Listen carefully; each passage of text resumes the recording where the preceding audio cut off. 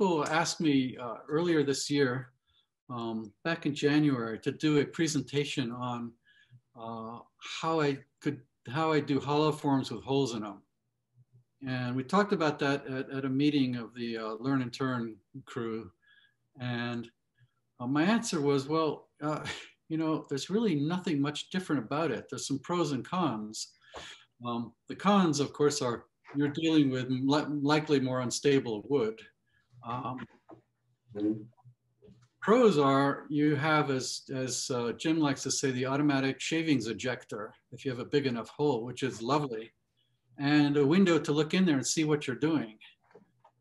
This can be amazing while you're turning and you shine a light down, and as it spins, you got enough of a window, you can actually see yourself turning in there, which is fantastic. So, of course, the downside of that is when it's finished, whoever looks at the piece can also see inside, which means you have to make that inside really nice finish like a bowl, except you're inside a hollow form, which is a continuing challenge. So in further discussion, it became clear what people I think were really interested in was how do you design your pieces? What is your design process? So that's really what I'm going to address. And in doing so, I'm going to, just to give you a preview of what we're up to, I'm going to talk for a little while, a couple of minutes, and then I'm going to show you some of my pieces for those of you who haven't seen that many or any. It's been a while since we've had our show and tells in person. And then I am going to, using the computer, walk you through a piece I completed just a few days ago, going all the way from a log to finished piece or an attempt thereat.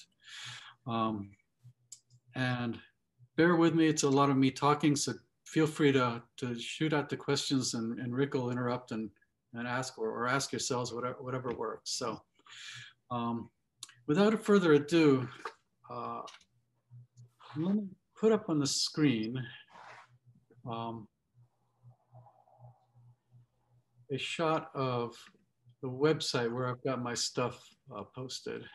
Here it comes. All right, you're all seeing that? Yep. Great, great. So this is, my wife is a painter and I, of course, do wood turning. And over the fall and winter, we built this website to share our stuff. And the reason I'm putting this up here is because it goes to the question of design. And people have asked me, you know, how come your stuff is so varied in shapes and sizes and look, it's kind of all over the place, as you can see from just sort of scanning a sample of the pieces. And what I like to say is for me, it's all about the wood. For me, it's about finding what in a particular piece of wood is special and trying to bring that out. And I'll just quickly run through a couple of pieces and talk about those in that regard. So this is a piece of mulberry that I turned last year. And as you can see, it has this sapwood on the top and the heartwood. That's the back side of it, which has this beautiful grain. That's the top. And there's the bottom. And the sapwood is there by design on the top, you know, and that's what I'm going to get into. So sort of how do I get there? I guess is what people are asking me. But then I turn to another piece, a completely different animal, a piece of some random root burl that I got when I first joined Bawa. And it was this gnarly, misshapen, crazy, spalted, bone dry piece of wood full of cracks and bark inclusions and everything. But I spent quite a long time looking at it very closely and seeing if I could find one plane across it that would all connect. And honestly, quite by miracle, I did. There's one dot of CA in here, and that's on that right-hand side where you see that hole, and then it meets right at the edge. I put a dot of CA on there, and that's it. Just to keep it together while it turned. So again, seeing a piece of wood and trying to figure out what to make out of it was kind of the key.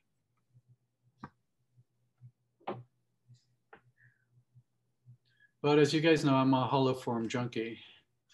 And here is a, sorry about the screen wiggling around. I'm just trying to make it big enough.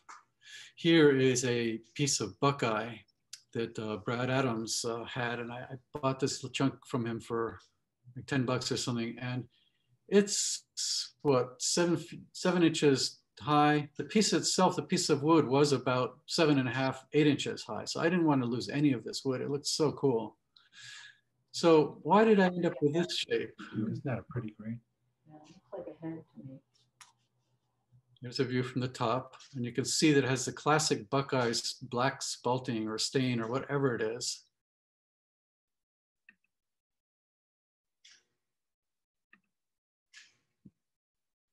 And it's got holes all through it. So again, I had a piece of wood that was just a block, and the decisions that went into making it look like this involved things like, well, I have this beautiful black stuff and I could have that on the bottom or the top. And I played with it and looked at it and ended up making it on the top. So here's another hollow form. It's Mappa burl. What I wanted to point out here is that it's upside down from the other one, essentially. If you remember the one with Buckeye burl, it's large at the top and thin at the bottom, and here it's vice versa. Why is that? Again, because after looking at this chunk of wood that I had, I decided in this case that I really like these flames sort of going up and around, whereas the bottom was more just sort of classic burly stuff and actually not that attractive, weirdly enough. If you look straight on the grain from, if you were to hold up the piece and look at the bottom, it's okay, but this stuff was much nicer, hence long flames kind of look to it. And that's how I came up with that shape. And one more. I do some bowls when that's what it seems to call for. This is a old spalted piece of acacia that I'd had sitting around in the shop, and the sapwood had this beautiful spalting all over it. And then the heartwood was the classic reddish brown chatoyant heartwood.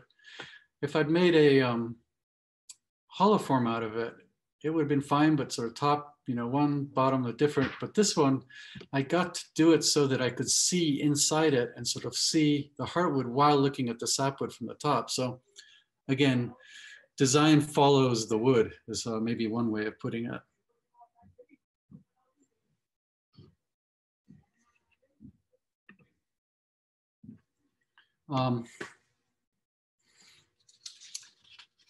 What I'm going to talk about are what I call decision points. Wood turning is a reductive art, as we all know. Once you take that wood off, it's gone. And therefore, I find that everything I'm about to tell you in a way is really obvious, and we all do it all the time.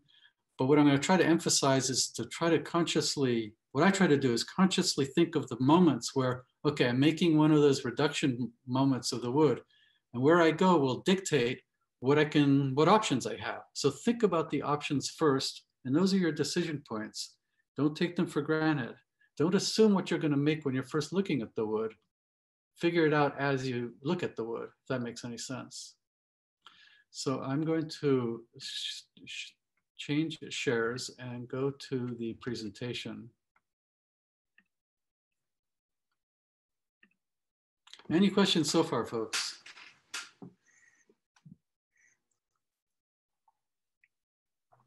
I don't see any in chat. All right.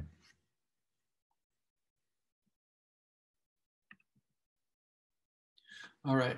So as I call this a walk through my creative process, and I thought, well, I don't want to just talk at people and show them stuff. Let's see if I can turn a piece from beginning to however far it gets, and talk through the process as I go. There's no way I could do that demonstrating it, because I don't work that fast. Furthermore, going all the way from a log to finished piece, I'm not even sure. Well, I'll take it back. John Cobb probably could do it, but I'm no John Cobb, that's for sure. So I'm going to walk you through the piece, the process from beginning to end. And in doing that, a couple of things, the themes I'm going to hit on. One is I have this saying, in addition to it being all about the wood, I have this saying, it's the last 2% that matter. It's the last 2%. And what that means is don't be content with what you got unless you really, really like it. It's worth it. It's worth the risk.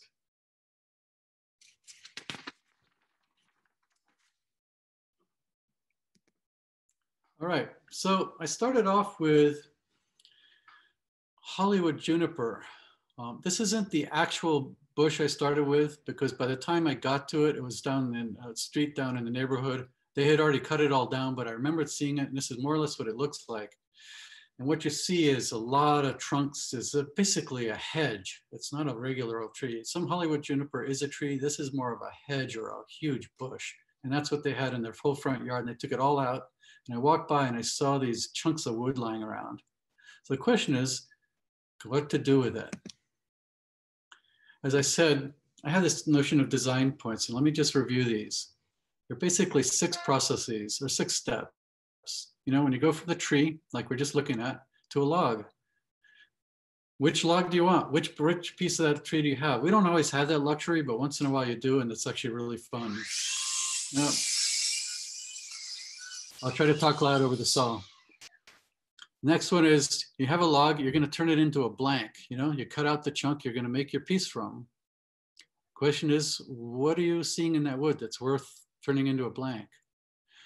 Then you refine the blank on the lathe or a bandsaw. You can make the classic circle around it. You can make a bowl, or you do it with your bandsaw, or do it on the lathe. And depends on the wood.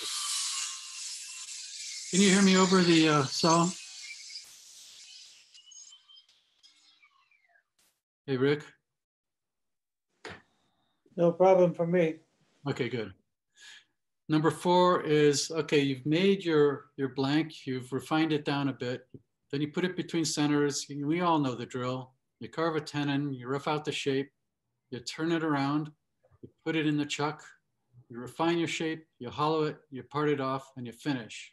Okay, so what's the big deal? Well, each one of those, there are decisions that you have to make that we all make, whether we consciously make them or not. And again, the idea here that I'm sort of bringing out in terms of the way I work is I try to do them consciously and really stop and think.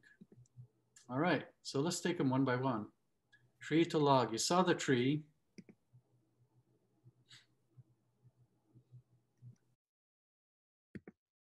And here you see the logs that came out of that tree. What the situation was is I went by this neighbor's yard and they had already cut all the juniper down, and it was strewn with the remainders of the trees. And I picked the 3 biggest pieces and put them in my car and brought them home. And as you can see, they're quite different from each other, and they each have their attributes and their limitations. So let's take a look at each one of them a little more closely. So here's the most obvious chunk, I think. It's compact, meaning it's not quite so crazy a shape, but it's still got a lot going on. It's got a fair amount of depth and width to it. Also, I like the fact that there's a crotch there. There may be some feathering there. If you look closely at the bark there, you can see some rippling going on. Also, the juniper must have been lying really upside down to how we're looking at it, and started growing roots out of this part of the branch here. There's a good chance that underneath that, there is a place where the roots were growing, which would give you maybe some really nice little bird's eye effect of the knots, or maybe some kind of distortions, which would be nice to look at. So this is a promising piece. Let's see what else we've got.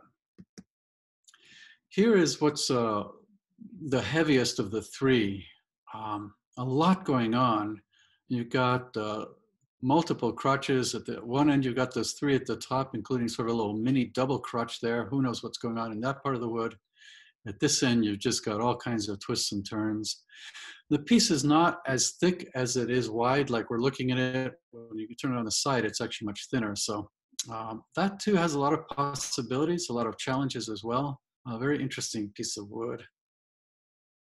And finally, this one, which is sort of longer and thinner than the other two, doesn't look as immediately promising because you couldn't really fit a bowl in there of any size. Maybe in that sort of hump in the middle, you might get something interesting with lots of knots from the different branches coming out. Of course, they may crack, but not very big.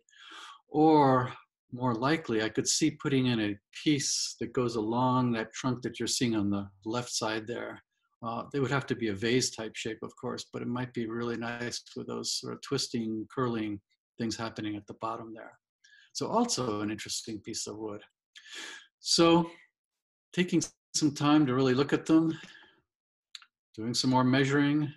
Again, I find that handling the wood, measuring it, getting a real sense of what's where, taking the time and really looking at it makes all the difference.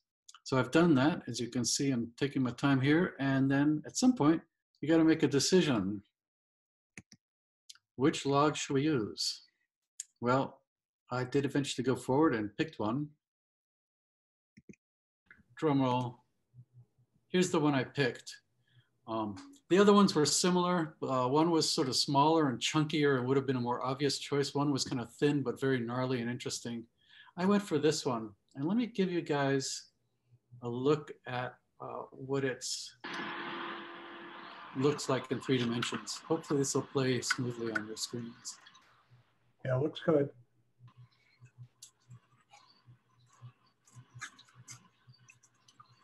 You can see there's a big center crotch there and then a smaller crotch up at the top.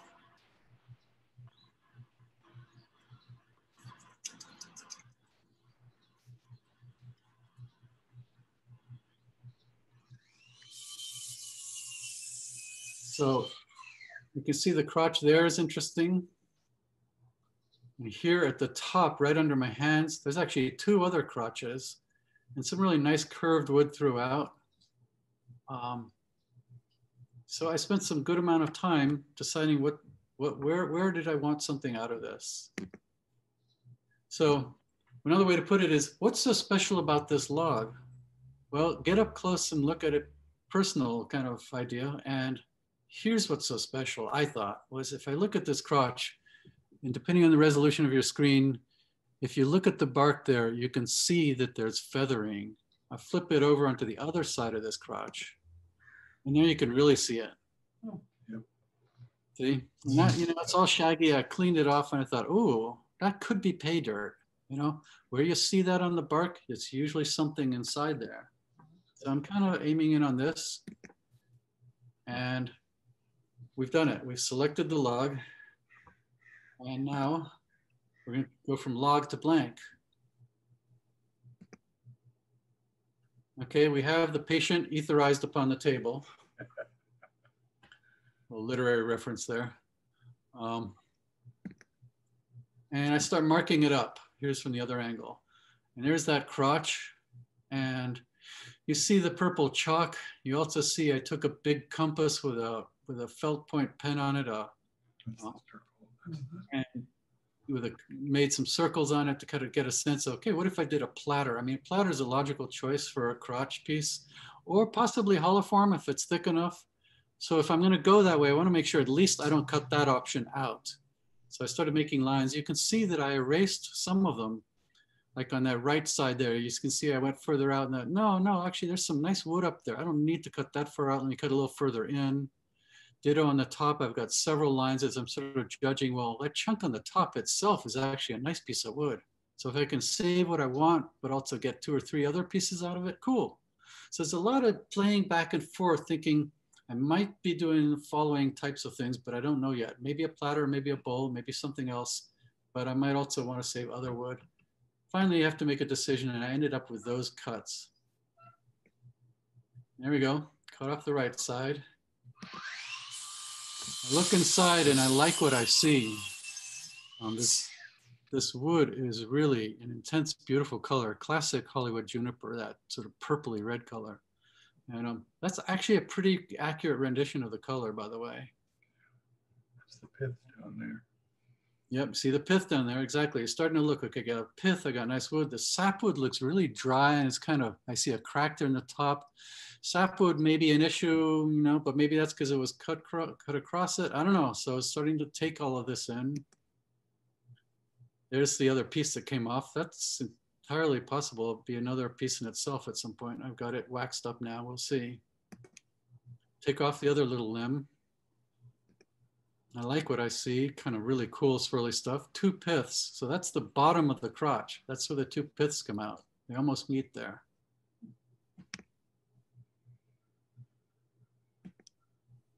And so now I have my, what I call rough blank.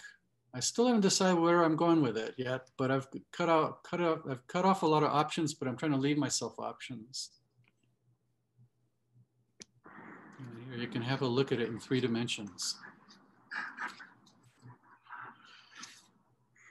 It's got some issues, but it's also pretty interesting.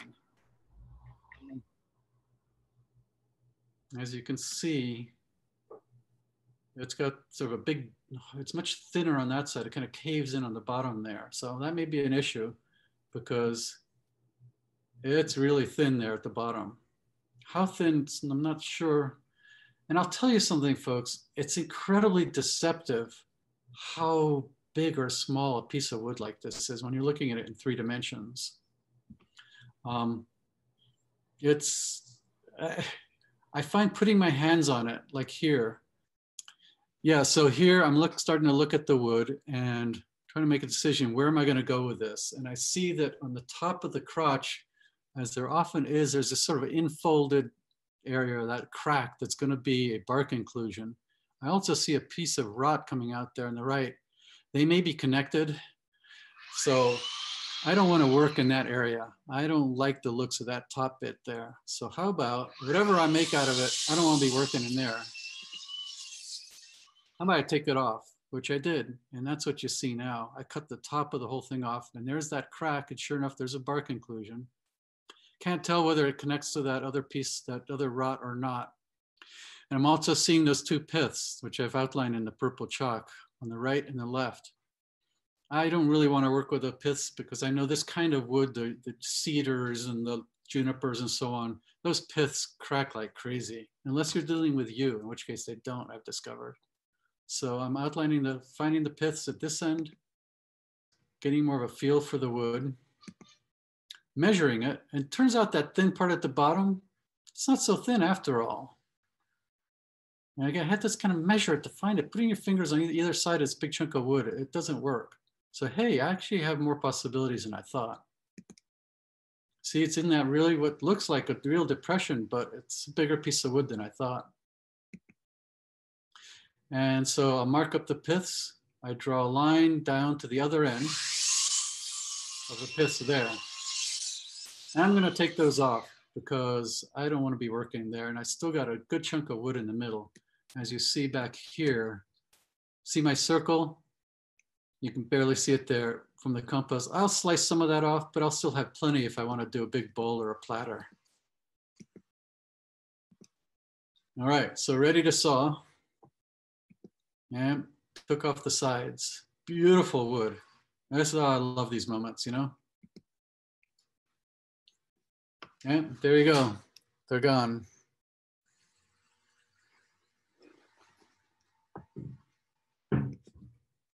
So here's my further refined blank. We're narrowing down our options here, but I've still got all kinds of possibilities because I got quite a bit of wood here.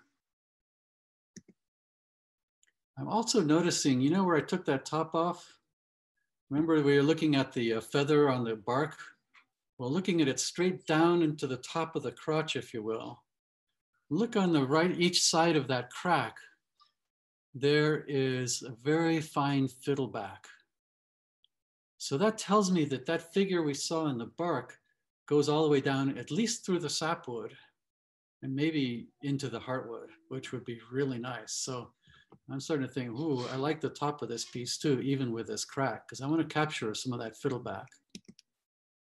Again, kind of checking out dimensions. And in this case, I'm thinking, well, what if I made a piece that is lengthwise? And I'll show you what I mean by that. So I want to see how thick this is, and then translate that thickness to the other side. Because of course, whatever we turn, it's a circle, so it has to fit within all 3 dimensions. So I measured how wide it was, and I marked that off on the other side, so I know what my options are. You see, this is the narrower side of that same piece of wood we're looking at. You can see a little bit of the chalk there on the left side we were just looking at. And if I'm going to do a piece that's oriented vertically in this piece, this piece of wood, say with the opening at the top or flipping it over and the opening at the bottom of what we're looking at, then it can't be any wider than what we're seeing here. And that's why in the previous slide, you saw me measuring on the wider side. What I've done is I take the dimensions here, looking horizontally, and I transfer those around to the other side. And that's what you'll see in the next slide, where I can then look at what my maximum width of my piece is, given I'm drawing a circle vertically through this piece. Here, let's take a look at that. And there I have marked what a bowl would look like. And then using those marks that I just made by measuring how thick it is, that's essentially the white chalk there, sort of yellowish chalk there, is an outline of the other side of this piece, if you're looking at the side of it. In other words, I can turn vertically in this piece within those yellow lines because I have enough wood. Does that make sense? This is a really kind of important point because a lot of people don't think of turning in a different direction than is obvious. I mean, the obvious, excuse me, the obvious direction that you'd think of turning here is a bowl or a holoform or a platter going, you know, in that where the purple line is. But and that's maybe perfectly great, but there's also the option, this is a pretty big piece of wood, of doing something that is not in that direction, but the top is where we saw that beautiful fine fiddleback. Show that up on the top of the piece. How about that? So then I turn and I outline what my dimensions permit me to do. So I got to make a decision. We've converted the log into a rough blank, and now we got to refine the blank. That means putting it on the lathe and doing that circle, or putting it on putting on the bandsaw, cutting that circle out, or cutting it on the lathe by the other dimension. My decision? Yeah, I'm going to go for it. I'm going to do the vertical thing instead of another round platter-like or hollow form shape that I've been doing a lot of. I think there's something really interesting in that feather coming down the piece with that fiddleback at the top. But wait a second, this way up. Big at the bottom, sort of a teardrop shape. Or I can go with the big top and more sort of a classic vase shape. So those are the choices I'm starting to mull over now that I've decided to cut those sides off. But I don't need to make a decision about that yet. Just looking down the tracks, but without deciding too early, because we still have to get this guy in the lathe. And yeah, I like what I'm seeing so far. Get it on the lathe and refine it and see what we've got further before making a decision. Don't cut off your options before you need to, is another way of putting it. Get it on the lathe and I start poking at this little bit of bark inclusion with a dental pick, and whoa, this guy goes halfway in there.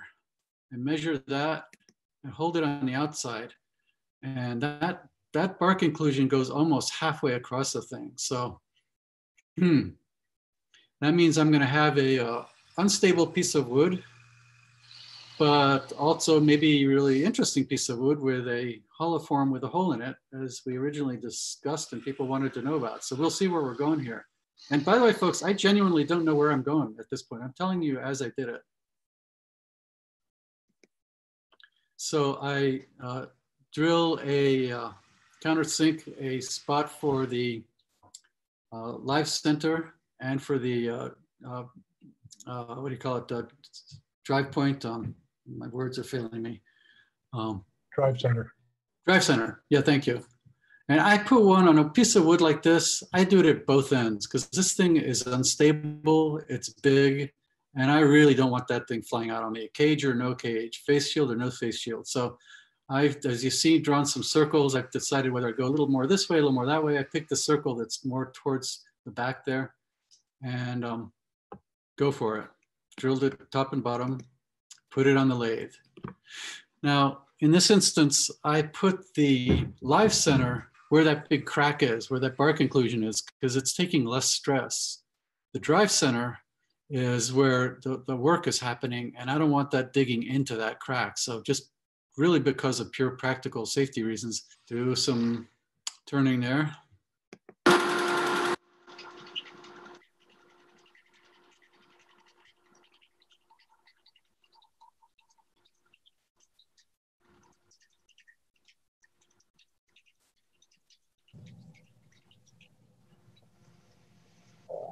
Hey, look, I figured it's a wood turning demonstration. I have to have somebody turning somewhere along the way here.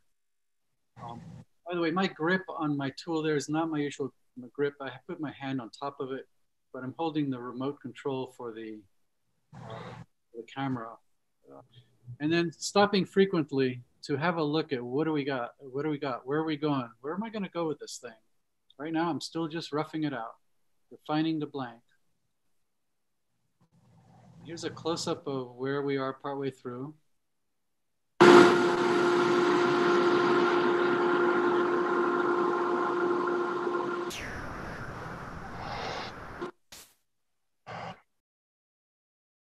So I have a piece of bark still on there.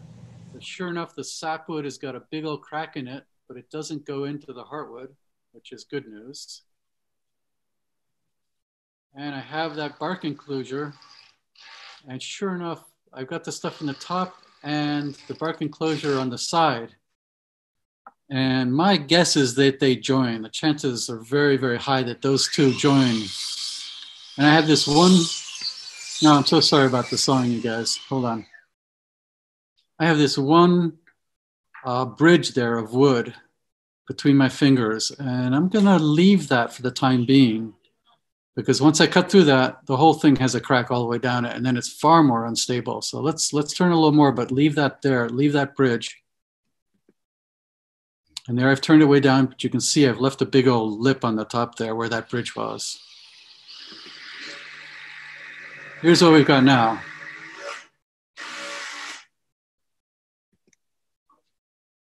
And see, the crack does not go all the way to the top, which I like. I have no idea what I'm going to do with this thing. It looks like a sort of elongated flower vase at this point. But I'm kind of liking the figure and the color. And look at this beautiful figure coming down the sides here. So I've got a piece of wood that I like. And I look down and I also like the shavings. You know, that's the moment where I thought, damn, I love this. Okay, so we now have a refined blank. What next? No, I'm so sorry about that noise, you guys. If you can't hear me, Rick, let me know, okay? I'm gonna lean right in here. We can hear you pretty well. Okay. So again, just classic wood turning, between centers, turn the tenon and rough out the shape. So it's an interesting blank, beautiful wood, got issues, I would say, but what to make of it? Okay, folks, here's where it gets a little different. I know there's some people who do this, but this is where I get out my dot pad. This is what the paper looks like up close. And I outline almost every piece I do. Now, I can feel the eyes rolling as I speak, like, oh my God, this guy is a little bit too compulsive for me. Yeah, But you know what? I have, maybe some people got it. Maybe Kelly Dunn or Mike Tchaikovsky or someone who's been doing this for years can do those curves on the lathe and wing it. I can't, and I always am the victim of the reductive art of wood turning because I turn something off and I go, ah, I just ruined the curve, and you can't put it back. I find if I outline it, I can really take my time to figure out, what do I want? And again, I haven't even decided what's this thing's gonna be. Well, I outlined it, but it has this major figure and this major issue. Well, that's gonna be part of my decision-making process. So I add that to the diagram. And I so mark that where the sapwood is, which I'm kind of leery of. It's prone to cracking. So what can I make within these constraints is what I'm getting at. I got a little dotted line though that shows that there's a crack inside there that ends up coming out. So watch out for that collar. This is what I have to work with. Can I make something out of this? Or maybe it should be this.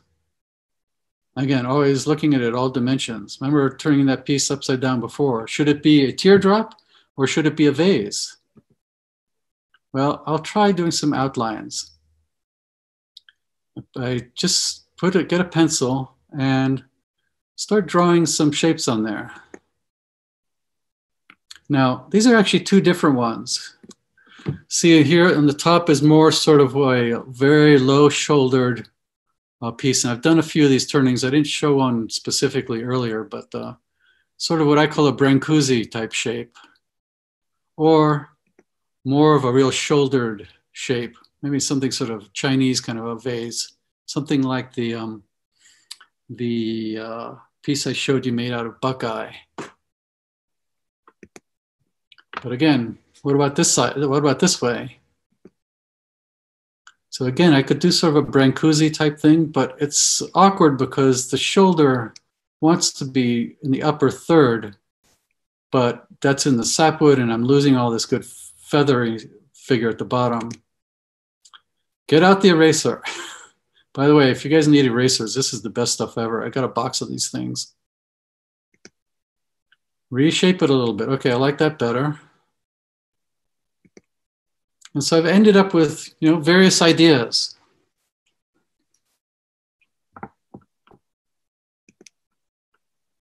But I don't know what to do. So go back to the wood, and before I pick one, really, really look at this guy carefully. It's this way, sideways. And then I noticed something. And this was one of those decision points for me. Here we have it, the upside down one on the left, where it's thin at the top, thick at the bottom. The right way is the sort of the flower pot direction, right side up. It's the same side you're looking at. I've just rotated it 180 degrees. And I don't know if you guys could see this on your screens, if it's clear, but it's not an illusion of the photograph. The feather figure, this rippling figure in that incredible color wood, is much more visible when it's on the right side there, when it's, quote, right side up with a lip at the top. It sort of disappears just because of the way the light plays on it. That's it. To me, that was the decision. This is a much more interesting piece of wood with this on the right side being the right way up.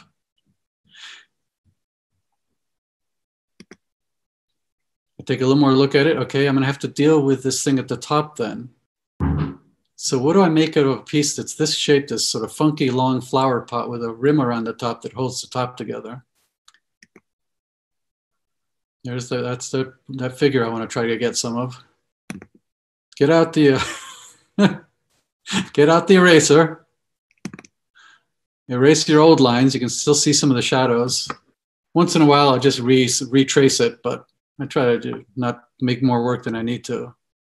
And how about I make a line that I keep, because I wanted to keep that collar up there because it's solid wood and gets me past that bark inclusion that comes out on the side and the top, but I don't want them to join up. So how about I make a piece that keeps the collar? This is something I've never done before, but hey, I'm just seeing where the wood goes. second line. I didn't really like that curve, came right down to a point at the bottom. That's no good. So I put in that second line, get out the eraser, erase that first one. And I'm starting to like it. I think this is going to be it. I'm going to make some kind of a vase-like shape. Now, by the way, this is an important point. Now I put the tenon in. We all tend to slap that piece on the lathe, say, this is going to be the top, this will be the bottom, therefore I have to carve my tenon, flip it around. And have you really, really thought about which way is up on this piece? I mean, sure, sometimes it's obvious, but a lot of the time it's not. And I've seen pieces where I looked at it and I go, oh, you know what? I would have done it upside down. The other way is a much nicer piece of wood. Like that feather, there's no way to see that feather until I had done the refined blank and then looked at it and then commit yourself. Because again, reductive art, once you carve that tenon, you've used up that wood. I have actually, at least one occasion, changed my mind after the fact, took the tenon off and put it on the other end, but you know, you lose an inch of wood. There's still a close-up. So I'll actually draw in the tenon because it really helps me visualize where I'm going to go with this piece. Get out the eraser, adjust it so that it really fits the tenon thing now, and see if I really like those curves. And let me just digress for a second, folks. It's not really a digression, but curves. You know, you can say, well, yeah, I just normally turn a blank that I get, and it's already been turned. Someone's done it on the bandsaw, and it's a nice round blank. That's great. I've done many of those myself. And the thing that you're going to make out of it seems obvious. I'll make a bowl. Okay, that's great. But there are a million bowls or a million different hollow forms that you could make in there. Does your bowl curve inwards at the top? Does it curve a little OG shape or not? And we all make these decisions, but I guess what I'm saying is whether or not you do the dot paper and all that, maybe it'll drive you nuts. I don't know.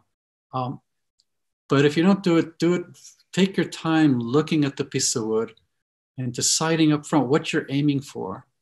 And even if you don't think you're a drawing person, and I'm not, I cannot draw to save my life, I suggest try this, but partly just to see what it looks like when you do different curves, like you saw earlier where I erased the one curve a couple of times.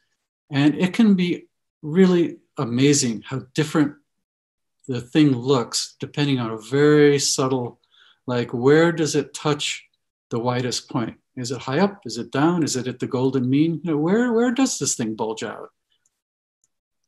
So that's my spiel on curves. And just, I really suggest that next time you have what you think is a boring blank, sketch the outside of it, trace the outside, and just play with pictures inside that blank and see what you come up with.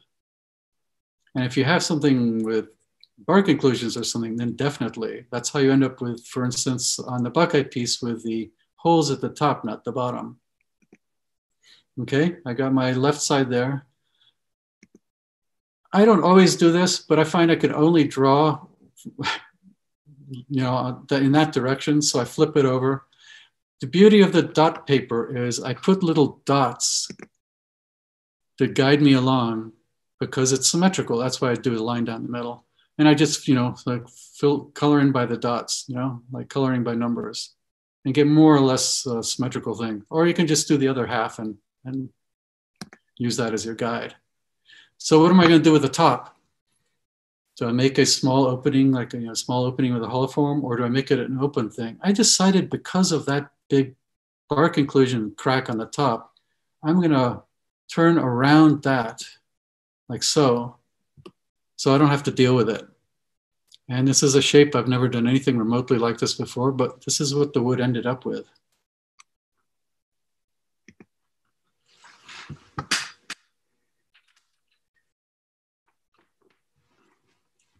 All right, so got it on the lathe. Time to turn a tenon. There she is. Piece is just the same piece we saw before, but with the tenon on it now. Done. So what we normally take for granted as a sort of just a quick part of, you stick it on the lathe and learn a tenon is actually one of your design points. Again, sort of that's my whole thesis here is there are these points where when you make those decisions, you are, whether you intend to or not, designing your piece. So why not do it intentionally and hold off on what you don't need to do, like which end is the tenon, until you're sure which way you're going. Next, classic, reverse it, put it in the chuck, and refine the shape. We've already determined the basic shape. I've diagrammed it, hollow it, and part it off. You know, at this point, a lot of the actual design has been done because we did the diagram and we've chosen where we're going to go. And now it's a matter of execution. And so now I'm going to go a little bit faster through some of the slides and just show you as we zip through it, making that plan come to life. And, you know, there's the old saying, I think it was the German General Clausewitz, no plan survives contact with the enemy. True, that's for sure, but it's better to have a plan and change it than no plan at all. And I've changed these things many times. Something, a crack develops, or oops, you remove wood that you didn't mean to, and then, you know, you got to play with it. But it gives you a roadmap that ends up, I think, in a better result overall. Here, what I'm pointing out is that on my diagram, I put little notches where I want the widest spot and where I want the narrowest spot, and I mark those on my piece. Put the cage down and get turning. I recently got this curved tool rest and I love it for something like this.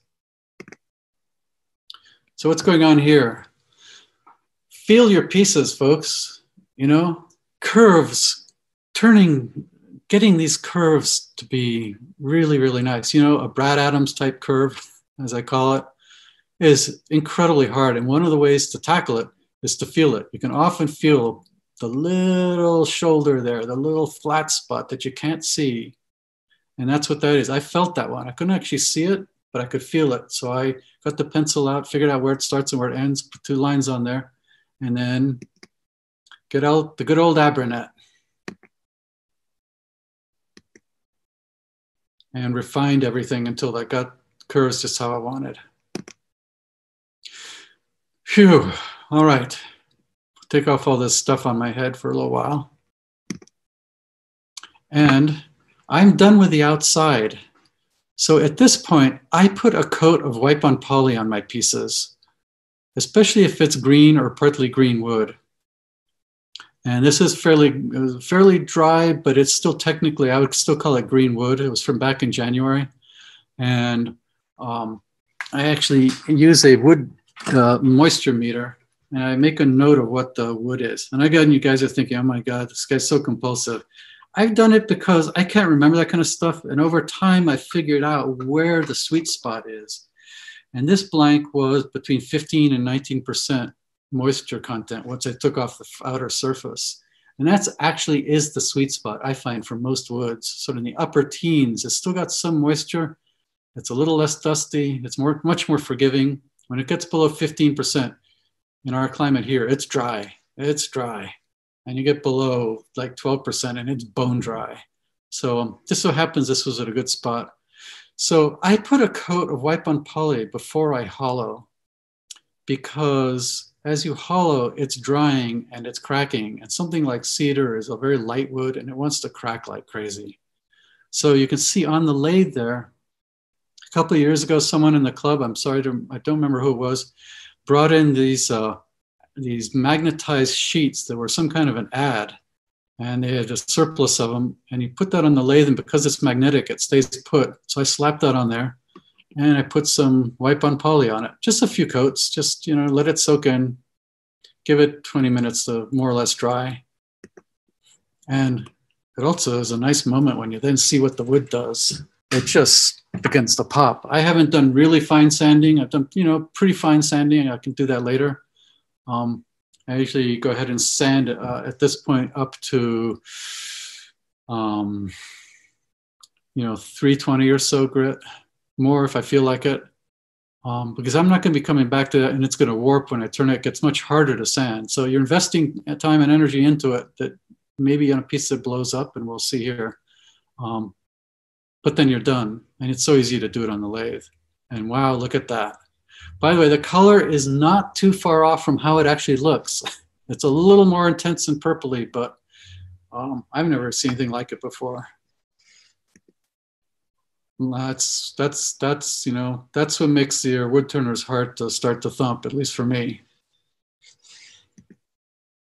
Okay, we have the gooseneck lamp out, and If any of you are hollow form turning and you don't have one of these, you need to get one. They're hard to find that have, see how that's a very thin top on there? Most of them, the mechanics lamps, the end is quite thick, and that's no use for a hollow former.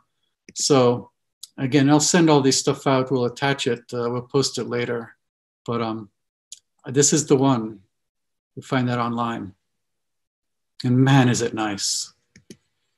Okay, this is a long piece stuck in the tenon on the end, so I'm using the easy rest, which is fantastic, by the way. Cannot say enough about it. It's great. Absolutely does what it's meant to do. I haven't had a piece come off since I used it. Start removing, basically hollowing, even though it's very wide. It sounds weird to say hollowing, but it's hollowing. And then just like any other hollow form, make your life easier by drilling a core. I actually drilled, since the opening is so wide on this thing, I drilled with this bit and then with a 1-inch spade as deep as I could go. Hey, if I can drill it, I'm not going to waste my time hollowing. It makes your life much easier. Here it's starting to get hollowed. Design, design, design. Again, I'm not doing much new designing at this point, but I'm watching something like the top. What do I want the top to look like? I leave it fairly thick to begin with, but as I studied it, I decided, okay, I want the top to be right about where that edge is, because I like a little bit of that in curve on the top. So don't go past that, Steve. And there you can see I've actually taken that bit of the edge off on the wood. Any questions, by the way? I'm just chattering away here, but we'll make sure. You still there? Looking great. Still here. All right. And now I'll just, this doesn't really have to do with design per se, but hey, we're into it and everyone wants to see how it's done. I start off with a Tchaikovsky tool with his scraper, a wonderful tool.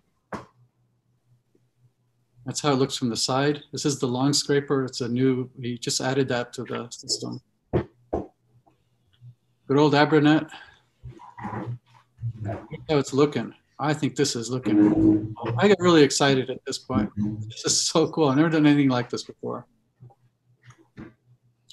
Now I'm getting into where that narrower neck is. So I got out the Jameson system and there is the whole rig. And I'm gonna leave it up for a second in case anyone has not used one, has any questions about it. And this is actually the first time I've used it with his bore. He has a pretty heavy rod on there, and his cutting tip is on this swiveling gizmo at the end, all of which is way too thick for the openings that I usually do. But this time, obviously, I have this trumpet of an opening, so I really liked it, and I could adjust it well. And this is the first time I used his boring bar and the cutting tip on the end. What I've done is I've adapted it to fit the Tchaikovsky tool, so the big size Tchaikovsky I can use with the rig, and that's a wonderful combination. Any questions about the Jameson rig? Don't see any questions. Okay. One thing is that the stand at the right end only has that one turn screw to hold it. I think it should have two. It's not stable. And I have to actually use a wrench to tighten it hard enough to keep it steady, because the rough wood turns and that thing starts moving around on you and it's really scary. So a little design defect in my opinion there. There it is looking into the piece. Here it is. Notice on the right there, I've got the gooseneck lamp and I actually duct taped it, or not duct taped, I painter taped it onto the rod so I can just tear it off when I'm done. But that's really nice to have that light right where you want it. And this is cool. The wood bark is falling through there, and I'm actually looking into the piece. And on the top there, you can see the dot from the laser beam from the Jameson rig, which is telling me that I'm not near the edge. And that's because right now the rod is just sitting in the middle of the piece. Toothbrush, useful tool. Get those shavings out. Dental pick, pushing that stuff out so I can see into the piece and see how it's going to really look. And I'm liking it. I'm liking it. You can see the light coming through from the left side, and on the right side, there's also a bark inclusion that fell out. And you're looking through the right side of it too. So there's holes on both sides of this thing. But you notice the crack comes up, and sure enough, I was able to preserve that ring around the top of solid wood. All right, I am finished hollowing. And now I got the patient on the table again, and my scalpel on the right side there, and we're gonna part this thing off.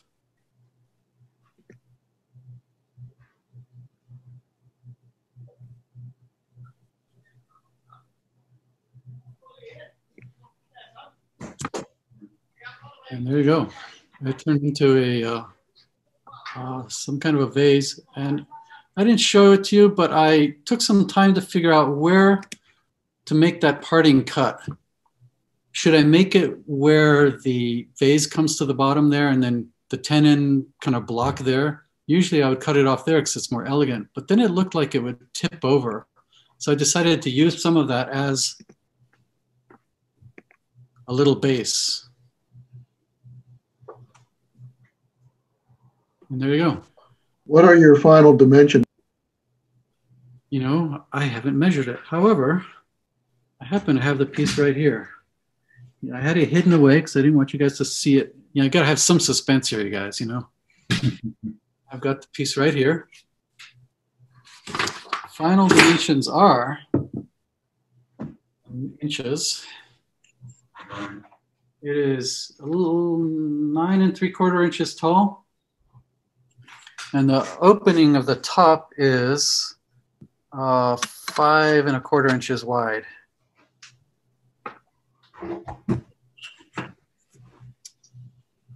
But are we done? Yes, so a few words about finishing. You know, I said I have this phrase, the last 2%. You know, throughout this process, I'm constantly pushing myself. It's so easy, for instance, when you're getting well into it, especially, you know, you're well into your hollowing or you're well into doing the inside of your bowl. And, you know, you could go a little thinner, but, you know, it looks pretty nice. And, oh, what if I ruin it? We all wrestle with that. I'm no doubt we've all had that thought of, you know, it's okay, good enough. I like it. It's good. But, you know, is it? Is it really good enough? That last 2%, I think, is what makes a good piece into a really good piece. And I think you would all agree. We've all looked at pieces from across the room and think, "Oh, that's cool." And you get up closer, and you know, yeah, it's a little clunky. You know, the clunky factor. Or you know, when you're doing those diagrams, I'm fussing with those curves that I'm talking about. You know, really getting that curve right. And then once it's on the lathe, really getting it right, whether or not it matches the diagram exactly or not. Most times it doesn't, honestly. This one came out pretty close, but most time it doesn't. Look at it and play with it and imagine it different ways before you make those cuts, because that's what makes a piece pop or not. You know, do you go all the way down to the bottom when you part it off, or do you leave a nice big chunk of wood there so you're not near your work, you know? Well, then you have a big clunky bottom. I mean, all these issues. So finishing, it's the same thing, possibly even more so. So here's Griswold's finishing tips, and I could demo it, but I think it's easier to just look it through. Go drink a cappuccino. So I mentioned earlier, my wife is a painter, and in her work career, her long time professional career before she stopped working after 26 years as she to raise the kids and do her own art, she was a paintings conservator, restoring paintings. And she started off early in her career in Italy, in Florence, working at the museum there at the Palazzo Pitti, I think. And she was doing she was the low person on the totem pole, and she was doing varnishing on the paintings that they had restored or on the statues that they had restored. And they had this thing where they said, the key to varnishing is go get a cappuccino. Meaning, put that coat on and stop. Stop it. Put your coat on, make sure it looks good, and then put the damn rag down or put the brush down, whatever it is, and go away. Go drink a cappuccino, come back and look at it. This is how you're going to get to the last 2%. Because what people do when they, what do people see when they look at your piece? And I'm thinking like I'm standing across the room and I see the table at the show and tell, or I see the, at a show somewhere. First thing you see is shape. Oh, that's a nice shape. Cool. You get a little bit closer and then you start to see, the pattern on it, the figure, the grain, the color, maybe if it's been decorated. Ooh, looking nice. Then the last thing you see when you get up close is the surface. And I can't tell you, I don't know about you guys, but how many times I've gotten up to a piece that was looking really good and there's this sort of wah, wah, wah kind of moment for me anyway. It's just, oh, why did you do that? It's one of the three things that makes your piece what it is. It's the surface. It's what the eye looks at. And if it's got drip marks on it, or if it's kind of patchy, or there's little dust, and you touch it and you feel this sort of lumpy stuff because they finished it in their workshop rather than doing it, upstairs in the bathroom or somewhere where there's no dust, it ruins it. All of that work to slap on, and people say slap on a finish. Well, if you're slapping on finish, I think you're making a big mistake. So how do you get there? I just happen to use wipe on poly, the oil base. The water base I tried, I hated it. It just sits on the surface of the wood and it looks terrible in my humble opinion. If you want to see into the wood, you need something that goes into the wood. So wipe on poly, the oils type, Minwax. And then there's a similar compound from England called Liberon, which is also a polyurethane oil mixture, but it's heavier on the oil. And I like to use that for the last coat or two. I use this gloss wiping poly, last bit of Liberon, and it softens it up really nicely. How I put it on with a old cotton t-shirt that's clean. Don't use some dusty rag. I cut little 2-inch squares out of it. Why do I put 2-inch squares? Because it stops me from putting too much stuff on there. Wipe it all over. Get the cappuccino. Come back maybe the next day, 6 hours later, 2 hours later. It all depends on the weather and the temperature and everything. And touch it, feel it, look at it in bright light. If necessary, I do this a lot. I have those little discs of 800 grit, which is pretty much way beyond what you need to actually sand the wood. But oftentimes you feel it and dust is settled on it, or a little bit of grit, or sometimes I think the finishes coagulate a little bit. I had the Liberon do that recently. And it was full of these little, and it's all bumpy. You feel it, and then you look at it and you can actually see them, but you first feel it. Just get 800 grit and just wipe the whole thing down. You don't put any scratches in it, but you get rid of all those little bumps. And then repeat. Get out your another, cut a little 2-inch square white cotton t-shirt, apply it thinly, go away, come back when it's dry, and do that over and over again, sanding if needed or not if not needed, until you really like how it's looking. If you over finish it, get out a little thicker grit, sand it back a little bit. You can always reduce the finish again, and you don't just slap on another coat and you're back at sort of 2 coats ago. So if you get too many coats, it starts to get too shiny. So there's a little bit of a balancing act there. And then when you're ready, if you want, put on a paste wax or buffing or whatever your last thing is, minus the Liberon, and you're good to go. The end. So that's it, folks. Oh, sure, it's the end. And I'll try to get out of this here. Steve, you mentioned Liberon. Where do you get the Liberon? Yeah, I get it at McBeath in Berkeley. If you're familiar with the place, McBeath, like in Shakespeare, Beth with an extra A, McBeath. Yes. Yeah, it's not cheap, but you use it so sparingly. I mean, in fact, the problem is not that I use it up and that it's expensive. So I don't use it fast enough, and it starts to go, it starts to get funky on me after a while, because the can will easily last me a year or two. So I recently had to decant it through some coffee filters, because it was getting this little bits around the rim that did get dry and then drop in there, and it was creating these lumps on my pieces. So I just ran it through some coffee filters and put it in small jars. But I love this stuff. It's really nice. I've tried doing just Liberon, and I find it gets shiny too fast. After 2 or 3 coats, it gets glossy. I don't like that. So somehow the wipe-on poly, then finishing with the Liberon works really well. I don't think I have any further thoughts. You know, on the finishing, just since that's what we're talking about, what I'm talking about, the advice that Jim Rogers gives, which he gave me years ago. I asked him, what finish should I use? He said, well, it's partly important what you use, but also more important that you pick one and get to know it. So as you can see, I've got a very specific system. And now after these 5 years or so working, it works for me. I don't really feel the need to go to anything else. I would like it if I could find something that didn't yellow at all. And I tried the water-based guys. It doesn't penetrate. It just sits on top of the piece, and it doesn't look very nice. So, hey Steve, yes. Are you getting your wipe-on poly, the oil one? Where are you getting that? In Nevada? I get the Minwax wipe-on poly, and I get it at the True Value in Walnut Creek. Okay, because I didn't think they were selling oil base anymore. Yeah, let's. I mean, it's the oil base, I'm sure. It's available at Ace Hardware stores.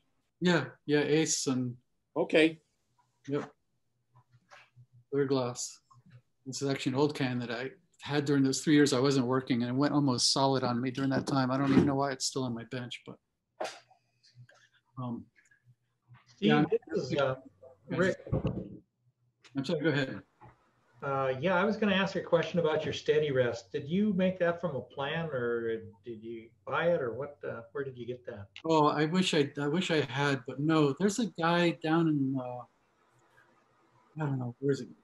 Kentucky, somewhere in the southeast that you can order them from, and he makes them to order. It's a beautiful piece of craftsmanship. It's amazing, truly a lifesaver. If you're working on pieces that are more than 6 inches out from your tenon, you really want a steady rest. Whether it's a bowl or anything else. I mean, not a platter, obviously, but anything else, it's a lifesaver. It's, as we all know, such a bummer when that thing flies off the lathe. Clatter, clatter, clatter. Yeah, thank you. Yeah. Hey, Steve, have you ever tried the satin finish wipe-on versus the gloss? No, I haven't, because I mean, I've talked to people about it, and there's 2 things. One is, once you put a coat of that on, your finish is going to be satin whether you like it or not. You can't put gloss on top of satin, because the satin does it by putting little flakes of something in there. It breaks up the light to make it that satin. So I want to have the control all the way to the end. If I want it more satiny, I'll buff it back a little bit, or I will. Or I use the Liberon. I like the end result. It really matters how many coats you turn on, or you put on. If you keep putting coat after coat after coat without sanding it back, it's going to get really glossy. Because sometimes I will put many coats because it's drinking up, like the really porous, like this stuff. If I wanted to put kind of glossy, it's going to take 6, 7, 8, 9 coats, but I will have to sand it back. Otherwise, what I end up with is sort of a shiny nightmare that's patchy, shiny, and not shiny where it absorbs. So you can control the gloss to the level you want. Does the Liberon come in satin and gloss? I don't think so. It's Liberon finishing oil. It's the specific Liberon. Okay. Yeah. Now, as far as I know, it only comes in that one. They have other products, but I haven't tried them. It's just Liberon finishing oil. Okay. Second question for you. Your shower curtains look nice and clean. Mine look awful. How long have you had those hanging?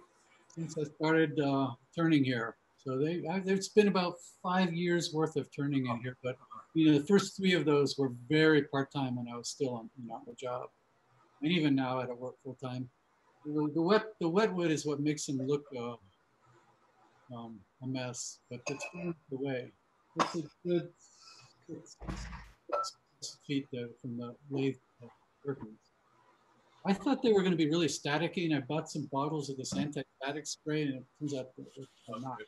I thought all the shavings would stick with it. It's the heavy-duty curtains, like you get it from the grocery supply warehouse. Right. Yeah. Thank you. Yeah. Anything else? Well, I hope that was interesting. I hope you're not just rolling your eyes at my diagramming, but I found it to be okay, go ahead, roll your eyes. See if I care, Rick. No, we had, Putting your head down is not going to help. I can see them rolling. I was looking at the numbers. I've been keeping count as your talk went along, and we actually gained people in the audience as you went along. Well, they must have heard about this crazy stuff going on. Yeah. I said, you got to Hey, see this Steve, piece of wood. I have a quick question for you. Yeah, John. When did you get that long Hollow Pro scraper? I haven't seen that yet. I recently, they must have just come out. I got it, I don't know, a month or so ago. Yeah. Yeah, he's added a long scraper and something else. I can't remember what, but I didn't need. But I had long thought that that little scraper that first comes with it, it's like the size of your thumbnails. It's really a pain. Yeah. And that longer scraper gives you a whole bunch more maneuverability. I love it. I would like to see him make a longer set of cutters too. Add an inch onto those cutters would be really nice. It would give you so much more flexibility. Yep. Is there a scraper from one-way tool? The scraper that I use goes with the Joukowsky hollowing tools. So the tools, here's the large bent tool. And where am I? Here we go. As you can see at the end, there's this slot. So you can change the cutting heads. He's got two carbide cutters and the scraper, and now this longer scraper that goes on there. And they all have very different qualities to them. The medium size looks just the same. It's about half the size. Yeah, term so you can see them all. And there's a straight tool that goes with each one of these as well. And then he has these little guys called the rocket tools, which come with the carbide cutter built in. And these are just great for the neck of a holoform. Or at the beginning when I was showing you my pictures and I had that bowl at the end there, that's I don't know what the term is, but it's incurved. The top actually comes in to get underneath there. This is what I used. You get around, just to do a nice little corner under, when you're going underneath the edge there. It was great. And then I used this. Then I used the hollow form with the scraper on it to do the bigger part of the undercurve. It's still not ideal. I'm looking at what Kim posted on the Bawa Facebook group with his ring tool. And I know, John, you use a hook tool. That seems like another good way to get underneath an edge of something. Here we go. But I haven't got one yet. Have you guys been using those? I haven't sharpened mine yet. It's a little complicated and I'm lazy. So when I get to it, I'll let you know. Please, yeah, post it. Let us know. It looks like a really cool tool. John, you use a hook tool, right? Yeah, you need to have big open if you're going to use a ring tool, because they create a bunch of spaghetti, really thick shavings. So it's not great if you're going to do tight openings. Okay. Someone else. When I bought the ring tool that I've got, the same thing, it came with a little grinding stone that is shaped to fit inside of the ring. And you just put it in a drill, low speed, and grind it that way. And it works great. It's a little hard getting used to. It can get a little aggressive, but it's a great tool. Cool. Yeah, maybe you could, I don't know if you have access to Facebook, but if you could post that on that thread on Facebook, that'd be really cool to see it. I'm a new member to the Facebook group. You made a comment on my bowl the other day, Steve, and I appreciate that. I will definitely show the tool on Facebook if I can figure out how to get it there. But it's just a little diamond hone. I mean, not a diamond hone, a little, oh God, triangular hone. You know, it's round. And it's just a little triangular hone, and it fits right in the ring tool. And I put it on a my drill press on a real slow speed and just grind it, and it worked great. Mm-hmm. Hey Rick, is it possible you could switch it so that when we're in gallery view, Certainly can. Will do. Then you can see who's talking more easily. Okay. Yeah. You are not on the spotlight anymore, so. Great. Here we go. Yeah. So speaking of cool tools, I wanted to mention that one of the crucial pieces on my horizontal tool storage system here is this little guy. John will recognize this since that's where I got it from. This thing is so cool. It's a tenon cutter. And John, you'd know what kind of bar this is called. It is 3/8 by 3/8 by 8 inches long. And you just put it on your grinder and cut the angle that corresponds to whatever your chuck is. When it's time to make your tenon, you're done. It's really sweet. Thank you, John. This is such a great tip. I've loved new tools. Hey, Steve, one thing that I do is I put a negative rake on it. That just makes it a little less aggressive. Sometimes it can get grabby. Yep. It's funny you say that because I ended up doing that too. I got a little, especially on the tip. Yeah. I got a little bit of a negative, just touched it down there. Yeah. The famous Cobb tenon tool. What else? Oh, by the way, here is, I don't know if I showed it in person before. Here is what we ended up with.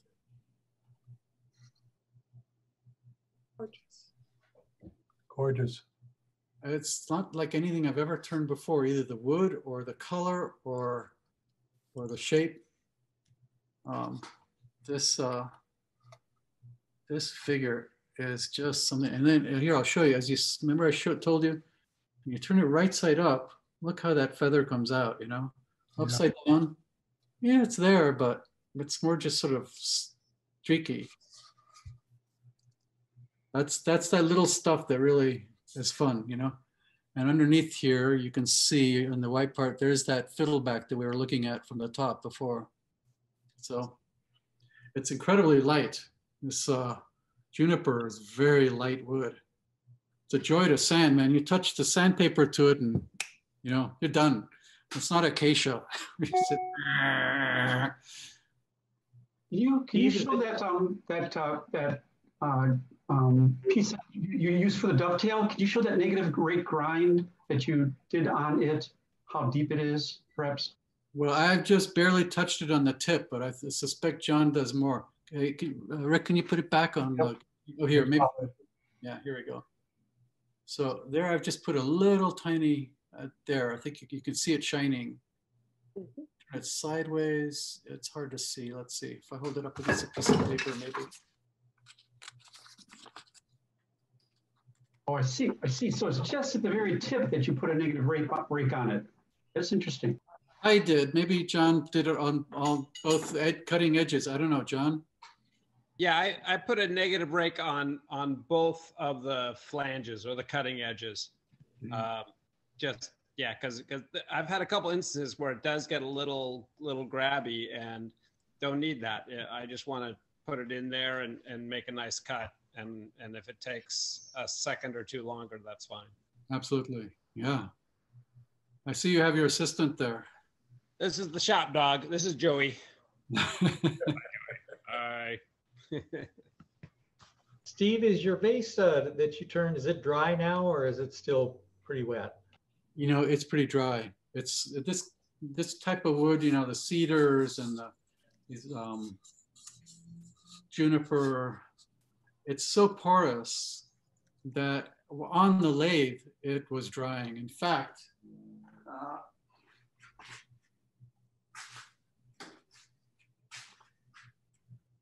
I'm spritzing it with this guy, just a bottle of water the whole time. And when I mentioned I was doing this piece to John, he said, did it crack? I've had such bad luck with juniper. And of course, this is Hollywood juniper. I don't know how different it is from your regular European juniper. And It did crack all the way at the end. Literally, as I was parting it off, I looked down, and for the first time I saw there is a tiny, tiny crack, a little hairline crack coming down here. I'm not too upset about it because it's not structural. The piece is done. As I'm gonna let it sit, what I do, I told you I put that finish on it before I hollow it. That's just to give it more integrity. This is a discussion John Cobb and I have had many times. Namely, how do you stop these things cracking while you turn, and how do you stop them cracking after you turn them?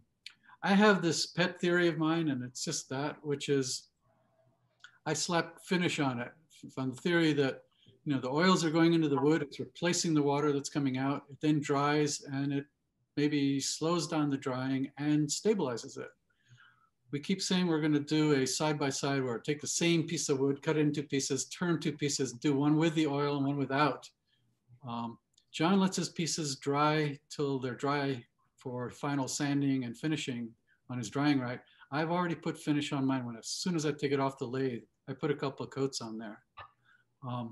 So the way that relates is, you know, we've already got a crack, but even the finish is getting in there into that little crack. I may not even need to CA it. I hope not, because the CA might show or not, especially in such a porous wood. By the time I've sanded it a little bit more in a week or two or three and put some finish on there, I don't think that the crack's going to be an issue. But yeah, spritz bottle is crucial for any wood that's you're turning green and is starting to look. If it looks dry, spritz it. That's my philosophy. Any other questions, folks? Well, this was definitely a COVID era demonstration, an adventure on my part, but kind of fun to take the pictures while I did it. Again, I had a little remote control to take the pictures, and it seemed to work pretty well. It was terrific. Thank you. You were so well prepared. You told a great story. I think we all loved it. Thank you. Appreciate it. Well done, Steve. That was good fun. Thank you very much. I enjoyed it very much. Thank you very much, Steve. Thanks, you guys. Lucky to have such a community, that's for sure. Yeah, thanks, Dave. Great show. You bet. Thanks. Steve, thank you. My husband's concerned that I now need a horizontal tool rack. I told him I have one. That's a second garage. The old ancient thing. Oh, thanks. You bet. Thank you. Thank you. Thanks, Steve. Great job. All right. Yeah, good to see you guys.